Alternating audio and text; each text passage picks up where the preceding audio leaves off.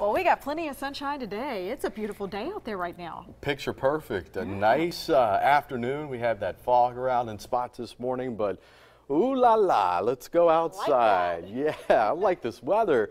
Live look at the Magic City, crystal clear, high pressure is in control. Let's bring in the numbers.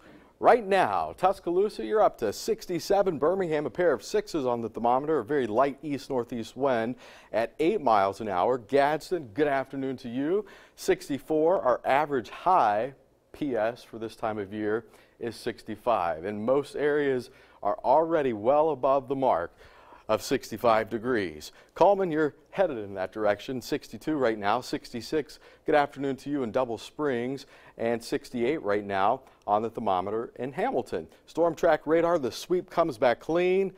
Oh me, oh my, that was not the story yesterday afternoon. Showers and storms with the cold front that pushed through early this morning. Well to our south, high pressure building in.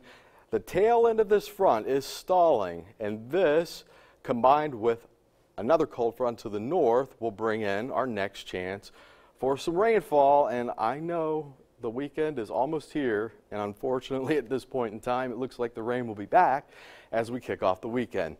All right, first things first, let's get through today's forecast. Temperatures top out in the lower 70s overnight into tomorrow morning, 6 a.m. Not as cold as it was earlier this morning, 47, give or take a couple of degrees. Notice the clouds building back off across parts of Texas and Louisiana, lifting to the north, gradually pushing to the east. It's going to be warm tomorrow afternoon, mid-70s. Early on Friday morning, that cold front approaches, showers and a few storms out ahead of it. A better chance of rain as we get into Saturday. All right, so here we go for today. A bright blue sky, high temperatures top out in the lower 70s, even warmer tomorrow.